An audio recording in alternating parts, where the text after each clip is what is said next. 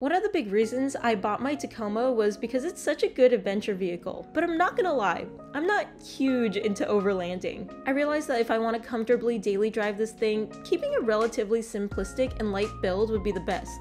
But that doesn't mean I don't like to go explore. So here's been my overlanding setup for the few times a year I camp out of my truck. I have this Right Line truck bed tent. It's really just a tent that goes over your truck bed and it's pretty cool, although it takes like 20 minutes to set up and you can't drive while it's on.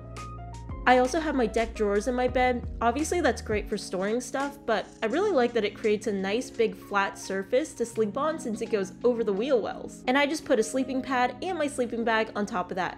Overall, this is great because I didn't really have to modify my truck much, but it's not the most ideal setup and it's not the most comfortable, but it does get the job done. A future upgrade might be in the cards for me, but that certainly doesn't mean the setup didn't work out for the past few years for me.